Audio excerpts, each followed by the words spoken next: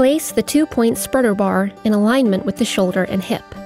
When turning a patient on ventilation, the turn should be completed in the direction of the ventilator. Manage the patient's head and airway throughout the process. Ensure that all tubes and invasive lines are correctly positioned and that anterior ECG electrodes have been removed.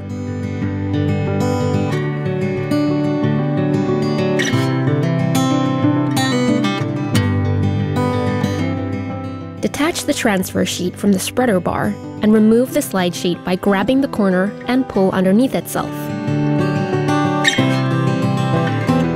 Raise side rails and ensure that the patient is safely positioned.